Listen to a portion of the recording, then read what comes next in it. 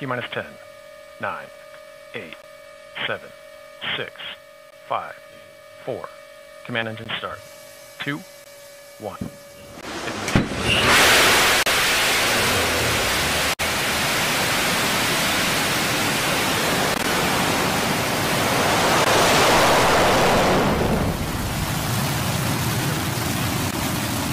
Mission Control confirms New Shepard has cleared the tower and is headed to space. That BE-3 engine throttled up as we're going to push up to max Q. Again, that's the point where the aerodynamic stress on the vehicle is at its maximum. We're going to throttle back and then continue on up to space.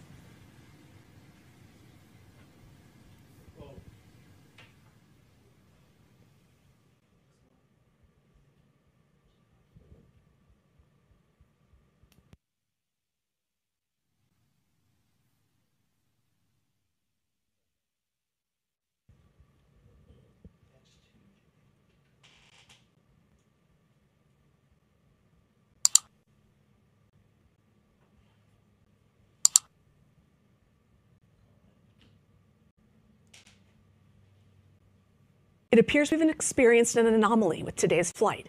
This was unplanned and we don't have any details yet, but our crew capsule was able to escape successfully. We'll follow its progress.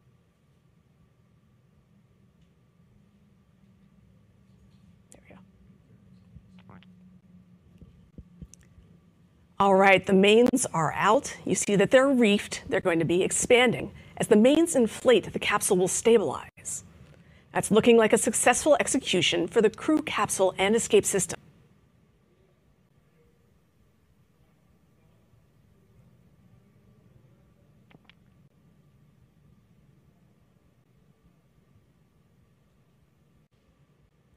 There goes the retro thrust system.